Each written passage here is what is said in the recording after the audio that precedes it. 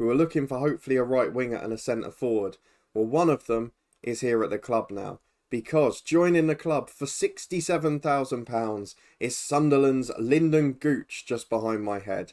He comes in, a 25-year-old American, international footballer, right winger. I don't know why it says he's an inverted winger because he's right-footed, but he's got quality and he's a very good player for our standards. Still got a bit more potential too, on a 3-year deal, so hopefully if he does really well, we can make a profit on him. But Pat Nevin has picked up here where he left off with Breakin in FM21. So kudos to Pat. Let's hope there's a striker to follow. But I am really, really pleased with that.